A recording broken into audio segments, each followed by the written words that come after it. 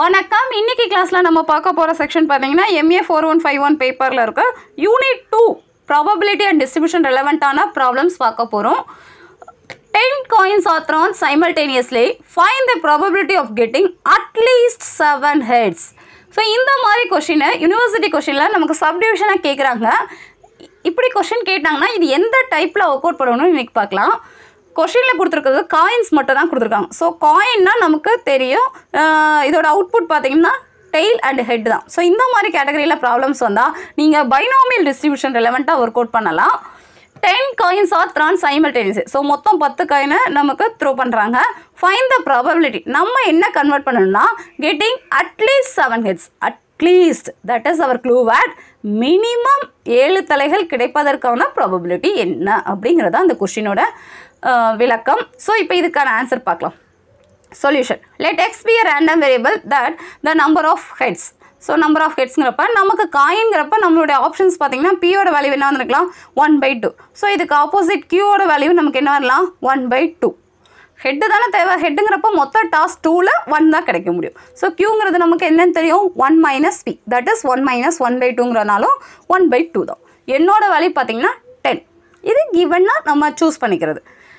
அடுத்து p of getting x successes. So successes option பாத்தீங்கன்னா coin problem இருந்தா p of x equivalent to x ல ncx p power x q power n minus x. This binomial distribution. நமக்கு क्वेश्चनல கேட்டிருக்கிறது getting at least 7 gets. அப்ப minimum 7 அவ்வளவுதான் சொல்லிருக்காங்களே தவிர condition கரெக்ட்டா கொடுக்கல. சோ மினிமம்ங்கறப்ப 7 இருக்கலாம் 8 இருக்கலாம் 9 இருக்கலாம் 10 ஆகவும் இருக்கலாம். அப்ப p of x greater than or equal 7 நம்ம எடுத்துக்கிற மாதிரி இருக்கும். So greater than or equal னா p of x equivalent to 7 இருக்கலாம், x equivalent to 8 இருக்கலாம், x equivalent to 9 இருக்கலாம், x equivalent to 10 ஆவும் இருக்கலாம். சோ இப்போ தனித்தனியா ஒவ்வொரு பார்ட்டுக்கும் நம்ம இந்த கண்டிஷனை அப்ளை பண்ணோம்னா நமக்கு தேவையான ஆன்சர் கிடைச்சிரும். So இப்போ first p of x equivalent to 7 க்கு நம்ம கண்டிஷன் எடுத்தோம்னா ncx என்னோட வேல்யூ நமக்கு என்னன்னு தெரியும் x ஃபர்ஸ்ட் சப்டிவிஷனுக்கு 7 ன்னு எடுத்துக்கறோம். p என்னன்னு தெரியும், q என்னன்னு தெரியும், மேல பவர்ல இருக்கிறதுக்கு நமக்கு தனித்தனியா தெரியும். சோ இப்போ அப்லோட் பண்ணோம்னா 10c7 1/2 power 7 1/2 power 10 - 7 that is 3. இது 7 க்கு. அடுத்து x equivalent to 8 க்கு 10c8 1/2 power 8 1/2 10 - 8 that is 2.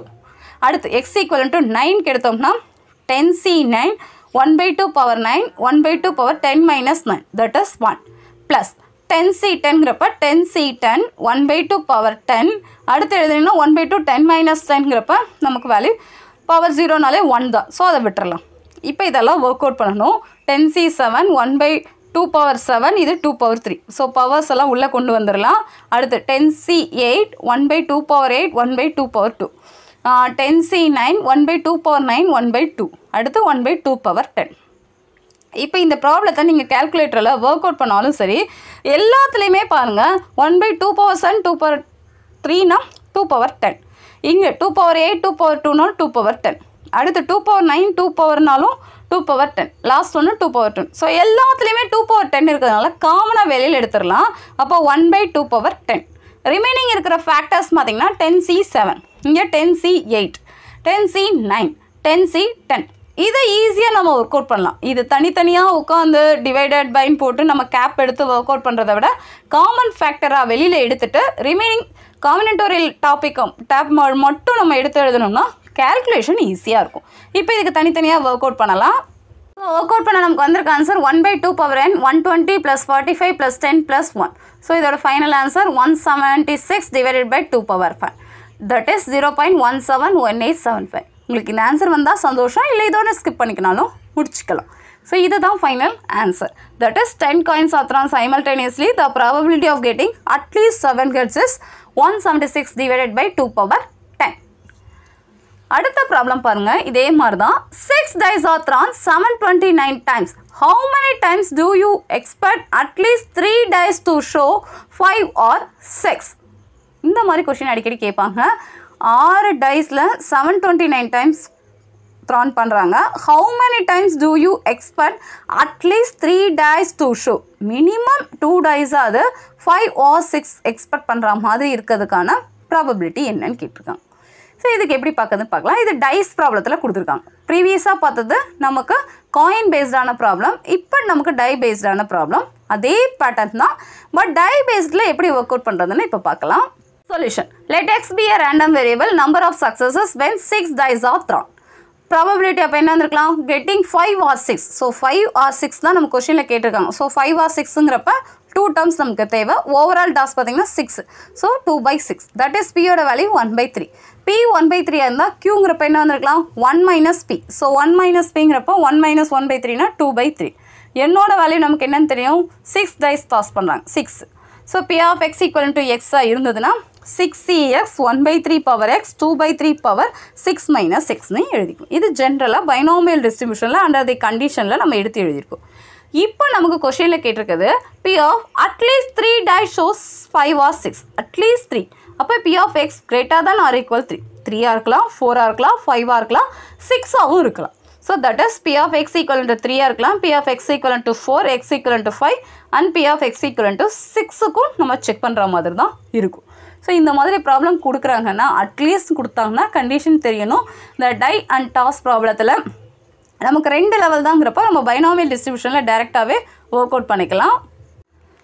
So X equal to 3க்கு எடுத்திங்கன்னா 6a3 1/3 3 2/3 6 minus 3ங்கிறப்ப 3. அடுத்து p of x equal to 4க்கு எடுத்திங்கன்னா 6c4 1/3 power 4 2/3 power 4 6 minus 4ங்கிறப்ப 2 and 5க்கு 6க்கு நம்ம தனித்தனியாக எடுத்து எழுதுகிற மாதிரி இருக்கும். இதோட ஒர்க் அவுட் பண்ணிங்கன்னா வந்திருக்க ஆன்சர் 160 into 1/3 power 6. இங்கே 3 power 6 எழுதுகிறோம். இங்கே 60 into 1/3 power 6 plus 12 into 1/3 power 6. So இதை சிம்ப்ளிஃபை பண்ணுறாங்க. ஏதாவது கேன்சல் பண்ண முடிஞ்சாலும் கேன்சல் பண்ணிக்கலாம். And last one 66னா 1 into 3 power 6. எல்லா ஃபேக்டர்லேயுமே 3 power 6 காமனாக இருக்கிறதுனால 3 power 6 வெளியில் எடுத்துடலாம். That is 1/3 power 6 160 plus 60 plus 12 plus 1. That is our final answer 233/3 power 6. இது ஒரு டை ஃபேஸஸ்க்கு 5 or 6 டைம்ஸ்க்கு நம்ம அட்லீஸ்ட்டுங்கிறப்ப பார்த்துருக்குற ஆன்சர். நமக்கு கொஷின்லேயே ஒரு லைன் கொடுத்துருக்காங்க ஃபார் 720 டைம்ஸ். ஸோ அவ்வளோ ஆர்டருக்கு நம்ம செக் பண்ணணும். அப்படிங்கிறப்ப அந்த நம்பரால் மல்டிப்ளை பண்ணால் நமக்கு ஃபைனல் ஆன்சர் கிடச்சிரும். For 729 times the expected number of times at least 3 dice showing 5 or 6 அப்படிங்கிறப்ப n into 233 divided by 3 power 6. So என்னோட வேல்யூ இப்போ நமக்கு ப்ராப்ளத்தில் கொடுத்துருக்க 729. அப்போ 729 into 233 divided by 3 power 6. That is our final answer 233 233 times. So இதுதான் நமக்கு 729 டைம்ஸ்க்கு minimum 5 or 6 ஸ்பேசஸ்க்கான value probability value. So இந்த மாதிரி ப்ராப்ளம் கொடுக்குறாங்கன்னா நம்ம ஈஸியாக ஒர்க் அவுட் பண்ணலாம். கொஷினை பார்த்துட்டு இது டஃப்பாக இருக்குமோலாம் நினைக்காதீங்க. கொஷினை நல்லா ரீட் பண்ணுங்கள். இது செகண்ட் யூனிட்டுங்கிறப்ப செகண்ட் யூனிட்டில் ப்ராபபிலிட்டி டாப்பிக்கில் பைனாமியல் டிஸ்ட்ரிபியூஷன் ரெலவெண்ட்டாக இருக்குது. பைனாமியல் டிஸ்ட்ரிபியூஷனோட ஜென்ரல் ஃபங்க்ஷன் உங்களுக்கு தெரியும், NCX P power X Q power N minus Xன்னு.